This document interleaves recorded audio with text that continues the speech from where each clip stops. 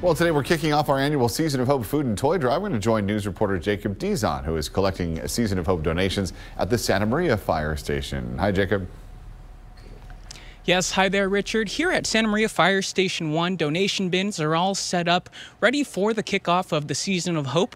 Right now, I am joined by Program Manager Ralph Ybarra from Communify, who tells me the demand continues to grow up this holiday season. Can you tell me a little bit about what families in need are kind of facing right now? That's right.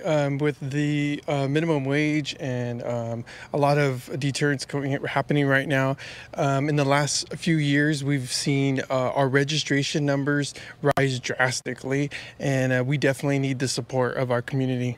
Right, and so now kind of looking at this, people are going to be watching this, finding out how they can possibly be a recipient from the Season of Hope. What does your team do to kind of navigate that process? Yeah, so we definitely target our families in need, and our first registration will be taking place on October 20th at 201 West Chapel, and each Communify regional office has that ability to take in those applications and reach out to those families.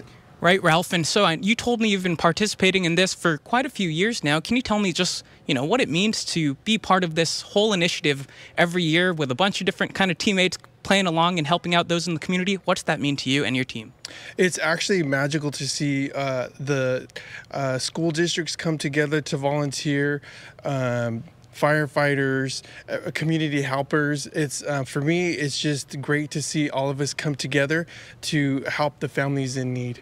Right, and so through December 15th, we are going to be here at Santa Maria Fire Station 1, as well as a dozen other different locations across both Santa Barbara and San Luis Obispo counties, taking food and toy donations. I see some of our friends have a tractor, we've got a fire truck, we've got a baby doll, and all the cool stuff that you can bring by to help make the families in need holiday season a little bit brighter. We're going to throw it back to you guys live in Santa Maria. Jacob Dizon, KSBY News. All right, Jacob, thank you.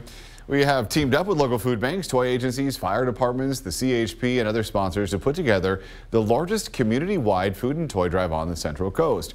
And you can help make this holiday season brighter for those in need by joining us for the 12th annual Season of Hope. You can scan this QR code on your screen, or you can visit ksby.com to find the nearest toy and food drop-off locations near you.